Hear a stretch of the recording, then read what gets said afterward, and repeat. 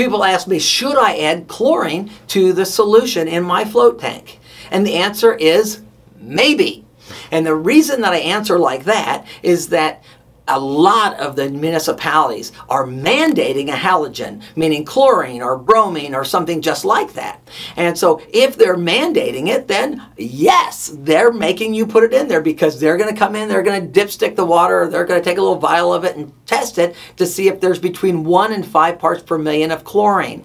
Now, one of the things that makes you crazy when it comes to a float tank is that magnesium sulfate is something that the municipalities aren't used to dealing with. So they don't know that when you put chlorine into magnesium sulfate, it turns it like a mahogany color for a couple hours. And that is the magnesium being turned into magnesium oxide. And so it's an oxygen reaction with an oxidizer, which is chlorine.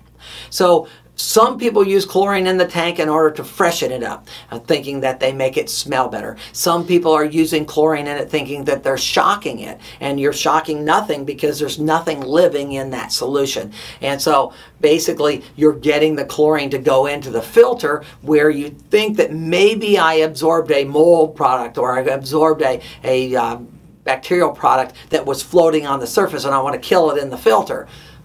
Give it a shot. But ultimately, chlorine is not necessary on a float tank as a daily or weekly thing. It's just used as needed in accordance with how you interpret your environment and the city that's managing you.